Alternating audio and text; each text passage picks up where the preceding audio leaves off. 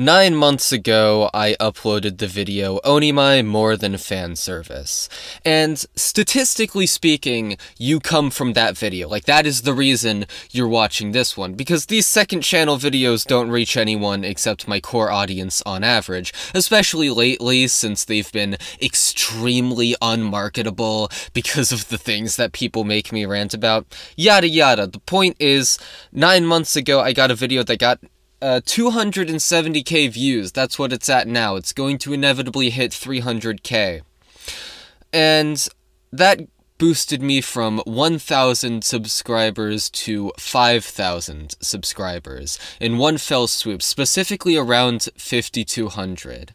And I decided to set a goal for myself on Twitter, where, you know, few people could see it, but I set a goal for myself of hitting 10,000 subs by the end of 2023. It's currently December 17th, and I do not have that many subs. In fact, I'm at 5,800. And because it's the final month of the year, I've been doing a lot of introspection lately, as it were.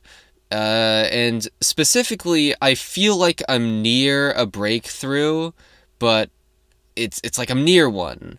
I'm at the verge of one, the cusp of one, but I'm not quite there yet. There's still something I need to realize before I reach that breakthrough. Now, obviously, because it's just a hunch I have, it could totally be a mirage, an oasis in a desert that seems to be there, but when you get closer, is actually just the sun reflecting its rays oh so specifically to delude you into thinking that this is the way things are. But nonetheless, that's how I feel, where for the past, I'd say specifically since uploading the V2 video, I feel like I've been at a mental impasse, a stage of mental stagnation in my YouTube career, where I guess in some ways it is marked by demotivation, but more than anything, this feeling of being stuck in one spot and unable to move forward in the YouTube metagame, which perhaps is in itself feeding the demotivation. Because, you know, I really should be working more than I do, every day. I should be working 8 hours a day consistently. But obviously, or I guess not so obviously if you're just looking from the sides, but if you're a YouTuber and see how often I put out videos, at what length and what quality, yeah, you probably picked up on the fact that I don't work a full 8 hours a day, 40 hours a week, as I definitely should be doing. And, you know, the fact that I'm not really going anywhere with this YouTube stuff is, yeah, probably part of the reason, because I am capable of putting a shit ton of work into a video in a short span of time. I did it during the Onimai video, and most recently during the Licorice Recoil video, which I sort of forced myself to do, working over the span of a little over a week, for definitely 8 hours a day at least, on average probably more, let's be real, because I wanted to get it out by a specific date. And yeah, I've just been in this rut, though. And part of the reason is because I guess I'm facing more and more the looming sensation of I could very well not make it. Because at the beginning of the year, I definitely had the mindset of, holy shit, the Onimai video got big, I'm on fire, let's just double, triple, quadruple down, it's gonna be great. Now, obviously, that didn't exactly pan out, partially because of the views, but also because it took me a month and a half to get the Suzume video out, when it really shouldn't have, and part of that was because of the stress of just blowing up, because I wasn't used to that many people commenting on a single video. Another part of it is because the Bind video I had planned at the time didn't really pan out as well, and so I dumped a bunch of time into a video that didn't really see the light of day, and, you know, I should have gotten something out way sooner in order to capitalize on my newfound success, but as it stands, the Suzume video, of all the stuff I've uploaded since the Onimai video, effectively has the least views. The Oshinoko video has 200 less at this stage, but it's gonna surpass it, right? The Suzume video was a flop, all in all, and coming right after the Onimai video definitely wasn't a good sign of things to come. And, you know, it being 1, 2, 3, 4, 5, 6 videos after the Onimai video, it does make me wonder to myself, how feasible is this really? Because if I'm being completely honest with myself, statistically speaking, yeah, I probably won't make it. If we're talking what is feasible and realistic within the YouTube algorithm, the Onimai video will be the biggest video I ever make. Now, obviously, I don't want that to be the case, because I hate the idea of having to get a normal job. But there is the thought on my mind of how much longer is the current lifestyle I have sustainable? And the answer is, it's currently not. I mean, there definitely are some lifestyle changes that I do need to make, but, like, how much longer can I keep telling my parents, who currently and very thankfully house me, hey, yo, I'm working on, like, YouTube videos and stories and gaining an online following, yeah, just let me do my thing, in peace. You know, how much longer is it until they're like, okay, that was funny, but the joke isn't funny anymore and you need to get a real job and go to college and shit. And I definitely don't want to dump a bunch of money into college when, in my ideal career path, that isn't particularly necessary for anything I want to do, because my ideal career path is make YouTube videos, make novels, put them all online, have people watch them, and then run my business off of patrons who give me money, and, you know, by keeping them happy, I am able to stay afloat. That's the ideal career path, and college has no part in that except to be a leech on my wallet. But, obviously, if we're talking about statistics, the chances of me being able to do this as a job are spectacularly low. And if I do get a full-time job, obviously that will negatively impact my ability to make videos, because having a full-time job is kinda tiring mentally and, you know, maybe physically, depending on the job. And so, after coming home from work, I'm not sure if I'll be in the mood necessarily to bust out Sony Vegas and be like, alright, we're gonna spend 3 hours editing now. You know, not really... it's not really conducive to the best YouTube output experience and whatnot, even if I do, at the end of the day, do find gratification in being able to make these YouTube videos. And the reason why I'm saying all this is because literally today I rewatched my Anitube marketing and why the ladder kicks my shins in a video. And I did it partially because I had forgotten exactly what I said in the rant, but also because my opinions on it have updated, kind of. During that ramble I make about, you know, the nature of... essentially, the rant is about the dichotomy between marketable content and good content, and why I think the two don't really intersect exactly, and also why I need to harness the powers of both in order to make it big on YouTube. And I've sort of come to resent marketing, in a way, because YouTube, in some regards, is the hardest job of its nature in terms of gaining an audience. Now, in other ways, it's the easiest, and I'll get into that, but in terms of being the hardest, the reason why is because, first of all, alright, well, just like any other marketing job, you have to appeal to people. You have to give people what they want. But it's further, you know, made more complicated by the fact that there's an algorithm. And that algorithm determines what content is seen to begin with. And the algorithm does its best to give people what what people watch and what they are likely to enjoy and watch all the way through. And so if you get analytics up, yeah, that means your video is going to do well in the algorithm, but there still are mysteries to it. This almost cult forms around the algorithm, as other YouTubers have pointed out time and time again, where, you know, it serves this mysterious, higher, ethereal spot in the YouTube mythos. We almost revere this algorithm in a way. We see it as something much mightier than it is. When, you know, when I think of the algorithm, I think, fuck you, just promote my content already, you son of a bitch. Fuck you. And the reason why is because it makes it a lot harder, you know. And granted, I do seem to be nearing its good graces again, because for the past 3 videos running, they've had a point in time where it's clear that the algorithm is favoring them, where it's sending it out to people, which is a good sign, obviously. If the video is getting sent to people, that's good, but then it inexplicably drops it at a certain point. And it's because something about the video just wasn't, either it wasn't person-friendly or it wasn't algorithm-friendly. Now, in my opinion, my content has been getting better since the Onimai video, and in fact, the Onimai video isn't one of my best, you know?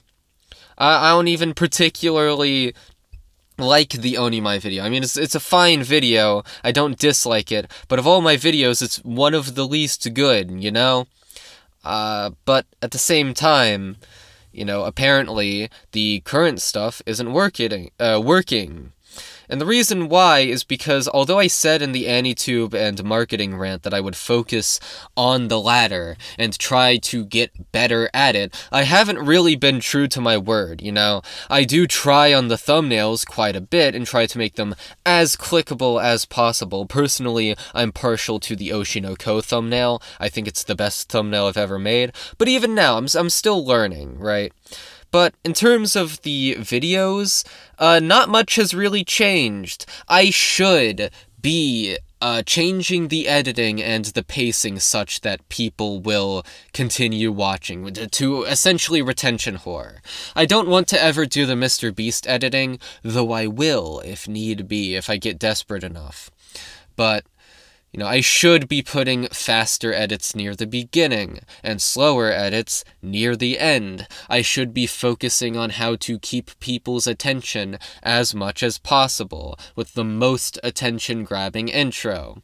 But I haven't really thought about that, because my natural instinct when making a video is to just make it something that I would watch. But I'm a fucking freak to society. I just have my own things that I like. And, you know, I have my own preferences. Those preferences aren't other people's preferences, damn it.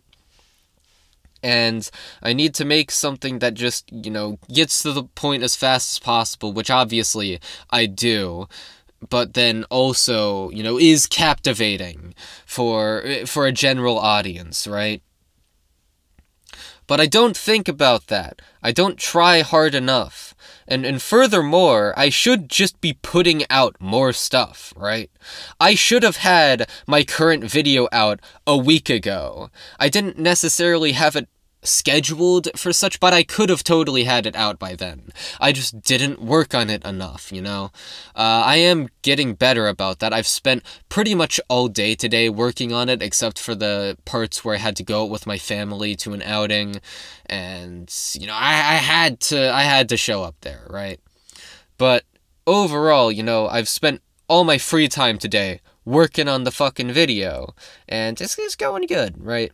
I'm making good pace for today's efforts. I'm enjoying it. You know, I'm making pixel art for the video. But I also have to ask myself, is it really worth it?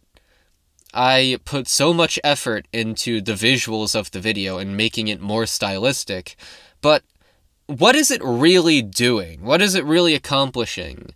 Because what I like and what makes my videos better to me isn't what makes it better to everyone else. People just want something that'll keep them glued to the screen, that'll make them forget about all the pain of life for like 20 minutes. And, you know, adding in all this unique bullshit doesn't necessarily accomplish that. I guess what it would do is make my fans more loyal, and if I want to eventually switch over to a patron model, funding my content entirely and not have to worry about the algorithm, yeah, that's good. But at the same time, I could also just put out a bunch of second channel videos and that would essentially do the same thing. Although, at the same time, having unique editing does, at the end of the day, give you more subs. And that's good, right? But at the same time, I mostly just want to blow up in the algorithm. But the algorithm is an enigma to me. Now, if you're a YouTuber, specifically an Anituber watching this, fucking DM me right now. My well, I mean, I guess I won't tell you what my Discord is. But, like, go to my Twitter, right? My Twitter is at Lori, BENNINGO, or no, HO1. And Lori spelled LORIE. It's a long story why my @ is that. But literally just DM me on there. My DMs are open. And just tell me what to do. Because I know I should talk about popular shows more. I should be writing the trend. My last three videos are on Oshinoko, Rent-A-Girlfriend Season 3, and Licorice Recoiled. Oh, my fourth before that was Strangulation Romanticist. Nobody cares about Zarigoto, except for Zarigoto fans who keep asking when the V3 video is. It's soon. Trademark. But those aren't the big seasonals of their respective seasons. Even Rent-A-Girlfriend was past its peak in relevance. Even if, you know, I have an interesting point in the video. Also, I've been saying, you know, way too much this video. I should really get that under control. I should find new things to say. But look, the point is, I'm not making as marketable of content as I should be. And I guess what I've been thinking about doing is, over the next year, right, 2024, I want to make more, first of all, more videos. That's the biggest thing. And I already know what I want my next 3 videos to be, and I want them all out in at a fairly rapid clip. You know, God damn it, I said it again. Delaying one to the beginning of February at most, if possible. Obviously, how likely is this to transpire? Probably not extremely. But I want to put out more videos. Because, listen, if I want this YouTube stuff to work out, I can't keep treating it like I have been.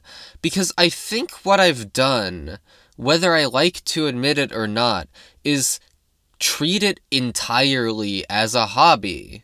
You know, maybe not entirely as a hobby, because sometimes I force myself to work on it when I don't necessarily want to. If it wasn't entirely a hobby, I would just work on it exactly when I wanted to. When sometimes I do force myself to work on it as if it were a job. So I guess in some ways, yes, it is a job. But at the same time, I make the videos I want to make. I am not that influenced by what will blow up, even though I should be way more influenced by that.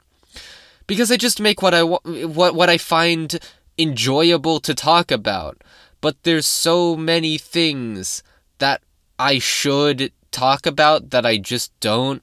I should be trying to get big off of shows that are currently airing and get the best, you know, the best video with the best thumbnail, with the best title, that will blow up if the show is currently relevant. And I should be doing that. And I should be giving all my time to YouTube. I should be putting my nose to the grindstone and doing that constantly. That should be the #1 leech on my time on any given day, frankly. And that's what I should have done a fucking year ago. I should have been doing 2 videos a month by now, but I don't. And, you know, maybe not 2 videos a month all the time, because obviously the V2 video is an hour and 20 minutes long. Okay, maybe I can make room for that one. You know, let it slide that time. But overall, I should, on average, be putting out, at the very least, like 40 minutes of content a month. That about. And I should have been doing that already, but I don't. Even though I should. I should be sacrificing way more to the YouTube beast. Because at the end of the day, yeah, it's what I want to do. It really is what I want to do. Or at the very least, I want to have a fan base to make art to. I don't even necessarily care if it's super popular or if I'm the biggest Anituber. I've always envisioned my ideal sub count to be around 400,000 subscribers, because that's big. It gives me a ton of patrons, a ton of people who do like what I do, but it's not so many that I feel like I have the world watching me. I just have my niche audience there, and I'm not that big of a deal, and I can just exist on my own, making content for people, occasionally putting out books that people read because I have the right fan base for it, stuff like that. That's the ideal scenario. But to get there, I need to do a little bit of algorithm whoring, unfortunately. And I guess that gets me to the point that I'm very cynical about marketing on YouTube, in a way. I don't enjoy it. I don't like that my videos aren't getting picked up yet. I mean, I guess there's not much I would change about the YouTube algorithm as it is. I mean, there are some things I'd change, but, like, at the end of the day, yeah, most videos on YouTube have to fail by necessity, because if the algorithm pushes everything equally, nothing blows up, everyone gets 2 views. So in that sense, no, I'm not suggesting we reprogram the algorithm. But what I'm saying is, I don't understand it. I don't understand how to appeal to it. I don't understand what works for it. I don't understand why my videos that I think are the greatest thing on the earth don't do well in it. I'm sure someone who is actually good at it would be able to tell you, oh, you have to do Mr. Beast captions. Okay, but I don't want to sell my soul to YouTube. I want to balance it, but it's looking increasingly like I'll have to swing more in the marketing direction in order to get picked up. So I guess the question is, how much longer is it until I inevitably sell my soul to the fucking YouTube gods? You know, it's a matter of time, I guess. One way or another, you just give up your soul to whatever corporation you're working for. And I guess it's the same on YouTube. But obviously there are people who buck the trend, and I would love to be a Shafrillis if I can. But I'm not sure if I can be. That's the issue. This was a lot of scattered thoughts, and I'm not sure if I even made a coherent point in all of this. But I just wanted to get it out there and get people's thoughts on it. And if you are a YouTuber with a lot of subscribers, if you have even like one more subscriber than me and you know something that I don't about the algorithm, tell it to me now. Tell me how it works. And you know what? I'm in Discord servers with YouTubers in them. I might try and get them to collaborate and find out what does well in the algorithm and try and figure this out. Maybe I can run some experiments on what does well. I already have a video planned for a seasonal that's coming out currently. I need to watch it. And I also need to get my current video out first. So I guess I'll no-life that for the time being. I could probably finish editing it tomorrow, honestly. It's a bit of a stretch, but it's not impossible if I just sacrifice all my time and whatnot. So, yeah, I mean, I guess I can try my hand at that and try to get the video out fucking already. Just get it out. It needs to be out. I need to make more videos. That's the message of this. I hate certain things about YouTube and marketing, and I'm definitely at a period of stagnation, but I feel like I'm close to a breakthrough. I guess I'll bring it back there. At any moment, I reckon I'll figure out what it is I need to do. Or I guess find the motivation to get my life in order, to get my YouTube career in order, which will further fix my life in order to get to the point where I can have a career off of this. Also, patron me, bye.